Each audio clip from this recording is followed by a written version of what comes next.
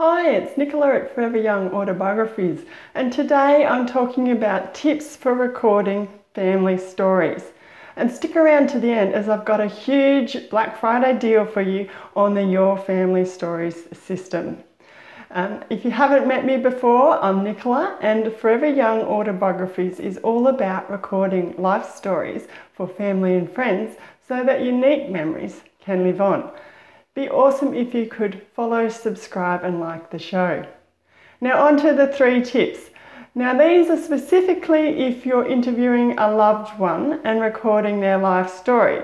Now the loved one could be your parents, your grandparents, siblings or other relatives or friends. And you could be compiling an autobiography, you could help them do that. You could do a memoir, a biography or other life story project. Now, I get asked a lot of questions about doing this kind of thing as I've done it with my grandmother. She's 99. I helped her write her autobiography.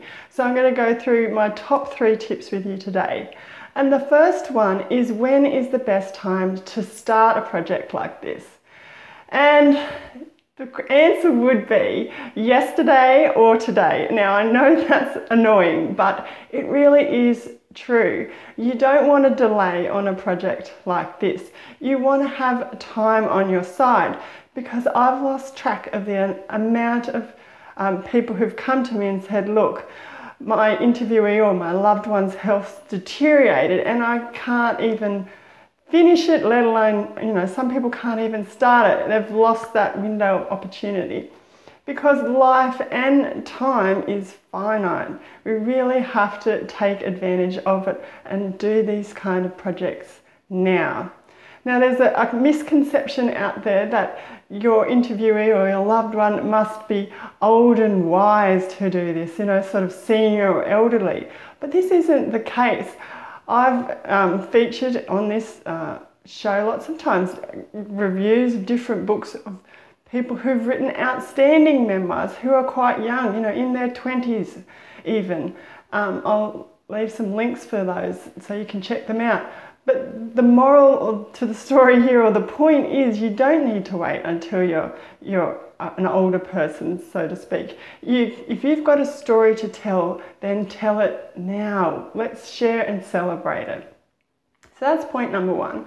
Moving on to number 2, it's all about overcoming those initial doubts.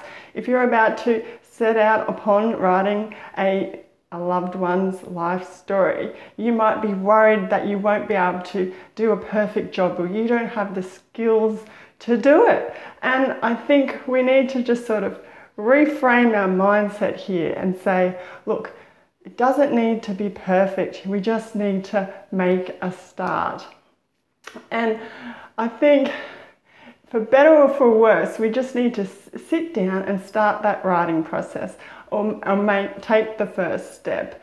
We are only really going to fail if we don't start. So keep that in mind. Just pick up the phone, call this loved one and tee up a time for that first interview. I guarantee just taking that first step will be a weight off your shoulders and will just make you smile and your loved one smile about the prospect of getting started on a project like this. So your efforts are going to be enough. It doesn't have to be perfect. Now the third point I have for you today is all about life story formats, or family story formats. When we begin, often a lot of people will freeze and freak out at the prospect of doing this huge life story project. And this doesn't have to be the case. Ideally, you could write an informative and interesting book, ideally. But there's other ways to get started, or other ways you can still record family stories. I've talked about feature articles before here, and that is an awesome way to get going. Another way is, if you've done the interviews, you could simply share the audio or the video with family and friends and sort of skip the writing part. We'll get to that later if you feel confident. And then another option is to do a scrapbook. That's quite fun actually, telling a life story through photos and captions. So kind of unlock that fixed mindset of it has to be a big project. There's lots of different options that you can try. And I think the key is here is just to take the pressure off, to think of it like a fun game almost, or an experiment. Try and pick one format and just give it a try. If it's not working for you and your loved one, just pick something else. You know, imagine if the next thing you try actually works. How good would that be? So there's my 3 tips for you today to get started on family stories. And to recap, we had number 1, the best time to start, of course, is now. Number 2 is it doesn't have to be perfect, just make a start. You're only going to fail at this whole thing if you don't start. So for better or for worse, make a start, take the first step.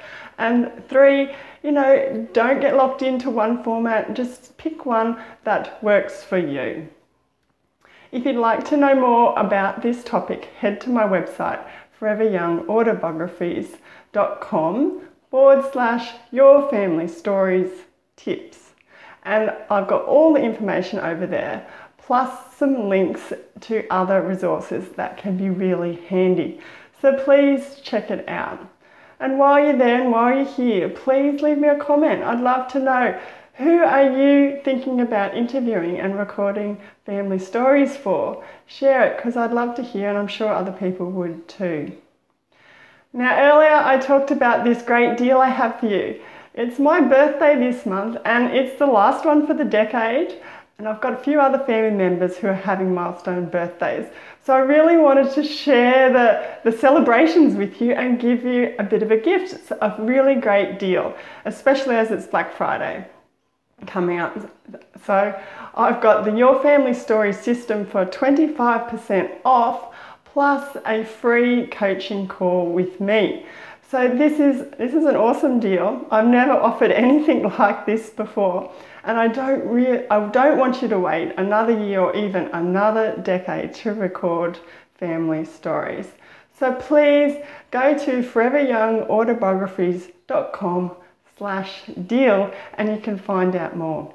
But the Your Family Stories system is the system that I've created that will help you plan, interview, compile and publish the life story of your loved one. And I've done this with my grandmother, and we produced a book. So as a journalist too, over the years, I've compiled lots of interview tips and I've put them all in this system.